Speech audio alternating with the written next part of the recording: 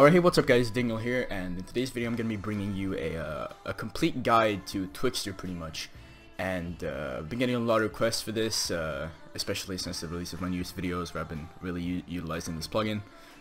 So yeah, I just thought I'd give you a tutorial here today. So obviously you're going to need the plugin installed. You can probably find some good cracks. If not, I have a video called Top 5 Plugins with a download link to Twixtor in the description. And yeah, so you're just going to want to go into your video effects tab right here, and you're going to want to search for Twixtor. I've already done that. And you're going to want to drag in Twixtor Pro, or you're just going to want to select it for now. You're going to want to go to the very place where you get the kill, and you're going to want to back off roughly 30 frames, I'd say is a good marker. So that'd be 27, fucking math, 57? Yes, okay, big math. And you're going to apply Twixtor Pro to this. And the reason why you're doing this is, you know, if you split any track that has Twixtor on it, shit just gets fucked up. So make sure you just take care of it. And yeah, pretty much that. And once you're in here, you're going to want to set your time remap to speed. Make sure that's set on speed. Track quality best, image prep, contrast, frame interpretation blend, and warping forward. And you could select smart blend if you want. I'm just going to go ahead and do it, but it really doesn't matter. It's up to preference pretty much.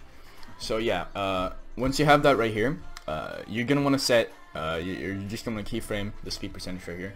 And set it to say like 60 or something. Set it to like a pretty low number generally. And you're gonna want to just go, you're gonna go like 5-10 frames forward. I go 10 frames forward. I'll set that to 30.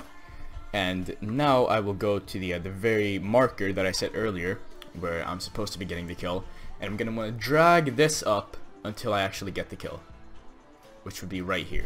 I'm pretty sure I have fucking resample on, but I don't know why. And after you've done that, you're just gonna go 1, 2, 3 frames forward and set it to whatever slow-mo you want. So after you've done that, your clip should look something like this. I'm gonna show you right now.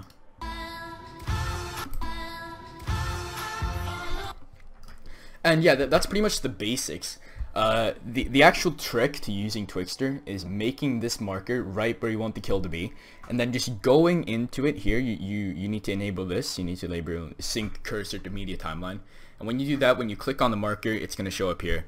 And once you click on the marker, you need to make sure that you can drag the speed percentage up here until you actually get the impact. That's what a lot of you guys are missing. You're either making you're either making it way too quick or way too slow, and it's just not syncing up. Well, this is just a really easy way to sync it up. So yeah, I hope you guys enjoyed this video. If you did, make sure to leave a like and, you know, subscribe with notice on, of course. And another tutorial will be out in a couple days, I think. And you guys should really look forward to that. It'll be a banger. And I'll see you guys then. And peace.